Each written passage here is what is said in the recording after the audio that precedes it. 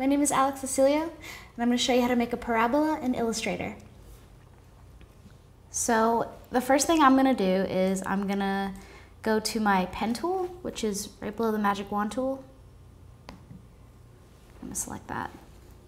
And depending on the graph you've made, or the equation you've solved, your parabola will not probably look like this, but I will show you the basic way to make it, to even begin to make it. So suppose your 2 points are this one and this one.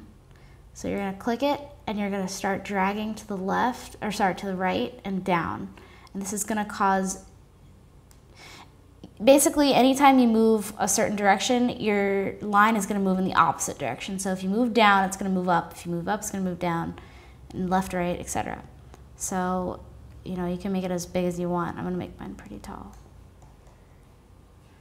And usually these things are even, but you can always change this by clicking this and just making sure that it's a little bit more even.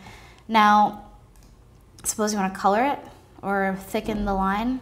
Just click your line, go up to the top, and just select how thick you want your line. And then over here, under the stroke, you can pick whatever color you want up here. And I'm gonna make mine red. And there you go, there's your parabola. My name is Alex, and this is how you make a parabola in Illustrator. Thank you.